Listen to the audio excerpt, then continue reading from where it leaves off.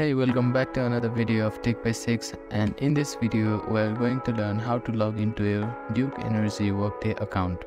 First of all, open up any browser. I am using Google Chrome here.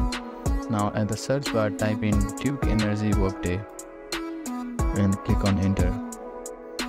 After that, find this link which is of myworkdaysjobs.com and click on it. After that, you will be redirected to another page which is of Duke Energy.